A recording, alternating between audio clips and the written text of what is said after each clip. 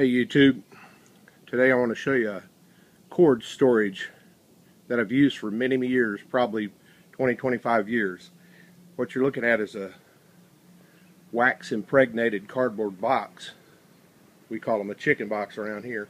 And my red 100-foot cord going down my 90-foot driveway. The last 10 feet are hung over to the left. Anyway, I want to show you how to store this cord without kinks, and a way to get a 4-foot cord, a 25-foot cord, 50, 75, whatever you need, and then put it right back in the box.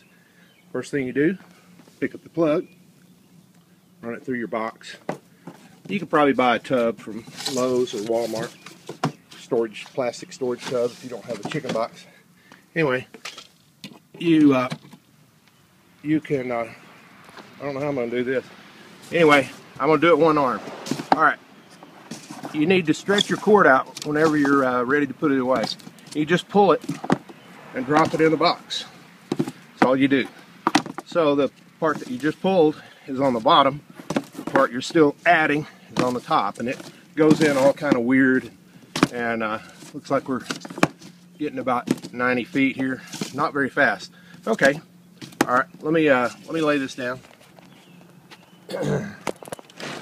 See if I can hold it there. I'll pull that cord in. I'm just double-handing it, dropping it in the box, double-handing it, dropping it in the box. Got about 40 feet left. And here it is. It's coming up, And okay, here's the cord in. I'll grab the video camera again. Okay, here's the cord in. What do you do with that? Well, that's important. So if you reach in here, you grab your plug out of the wall.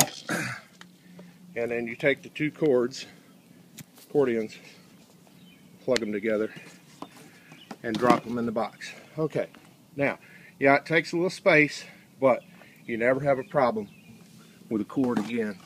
And I'll just demonstrate real quick. Okay, we're going to plug this in, and we need to work on the back of my tractor over here. Do a little drilling with a drill. So, we just simply pull out of the box what we need. We need about 20-25 feet here, and we're plugging it in, working on the back of the tractor. And now when you get ready to put the cord away, you simply drop it. This is good. I use this on a construction site. Probably learned it from a friend named George, but I can't really remember. It's been too long. So here we go. We're putting the cord back in the box. But we've done this for years, and it's great for throwing in the back of a truck. And it takes a little room, but to never have a problem with a cord again and have it stored so easily. And I'm grabbing the plug, and we'll plug these two together. Voila. And then what do you do with that? You just simply drop it down in the box. And you pick it up, easy to tote.